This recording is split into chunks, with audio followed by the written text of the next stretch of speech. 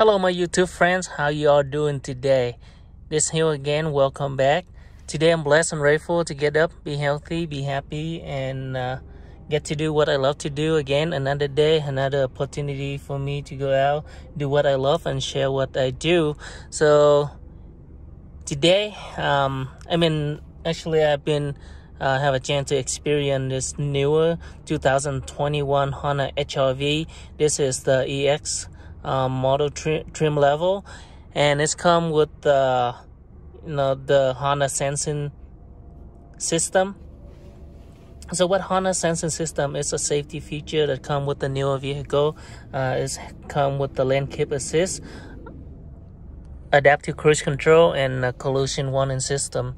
So this one I want to share with you the Honda sensing in action, and this is 2021 Honda HRV, and how to turn the system on. So pretty much there's a main switch for the cruise control on the steering wheel right here. So to turn it on, you hit the main switch, and you notice on the cluster gauge there, it turned on the ACC and LKAS system. Yeah, press the button again, it turned it off. So it's off right now. So to turn it on, we hit the main switch button to turn it on. So the system is on right now. And to activate the system, we have to try the vehicle, and to activate it, to pretty much we hit the set button or reset or cancel. So to set the system, we hit set, and to cancel the system, we hit cancel. And this one is for you see the car icon with the lining. So those that is adaptive cruise control. The lining, which means you can adjust the distance. So when I hit it's off because the vehicle is not in motion. So when we turn it on, we can adjust the distance with this one. So you see the line. So the longer the line, so more line, that's mean longer distance. So the less line is the less distance. And the bottom button is for the lane keep assist system. So what lane keep assist system is assist the steering wheel and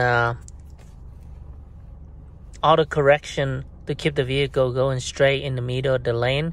So but it doesn't have the full function of autopilot. So it doesn't send a resistance, or doesn't send your hand is on the steering wheel. It will it will pop up the message of steering required, or steering assist required.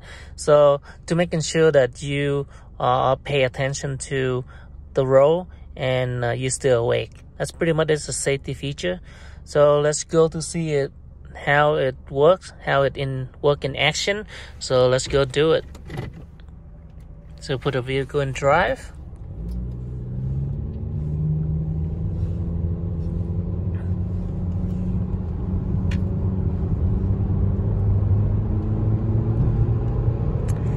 And the system only works above 25 miles per hour. So we're already above 25 per hour. So I'll hit the set button to turn on the adaptive cruise control. So right now it doesn't, and then you can adjust the speed by hitting the plus button or reset plus button, so you can see the speed going up. So I'll set the speed at 70. Then because it doesn't send any, now it send the car in the front. That means the car icon turns solid. Earlier when it doesn't have any car in the front, then the icon is blank. Then to turn on the lane keep assist system, we hit the button, and the two line turn on right next to the car icon. Then the system is on now. Let's see how it works. So my hand is off the steering, and we enter the curvy road, and the steering is keeping, input. The steering input is turning,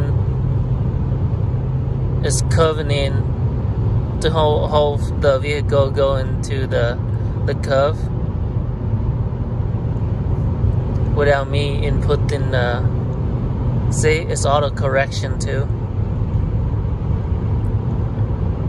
So the system will auto correct to keep the vehicle in the center lane, in the middle of the lane.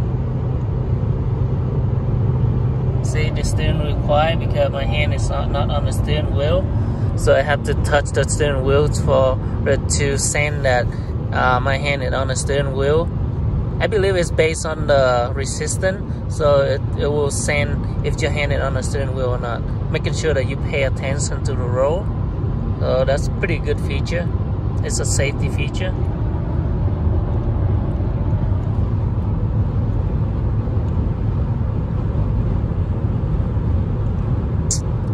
So the newer system with all the updates, so it'll keep you in the lane pretty. It's better than compared to the older system.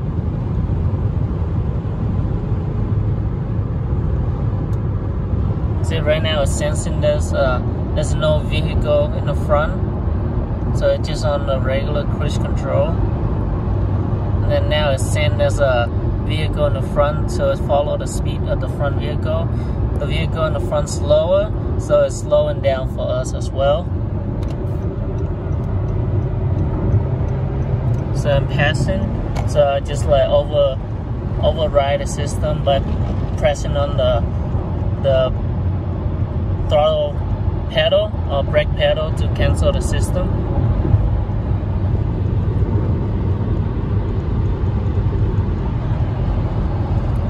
So to cancel the system, I can either tap on the brake pedal and then cancel out the system, and or you hit the cancel button on the steering wheel to reset the system to the previous setting. So you just hit the reset or go back to the previous setting.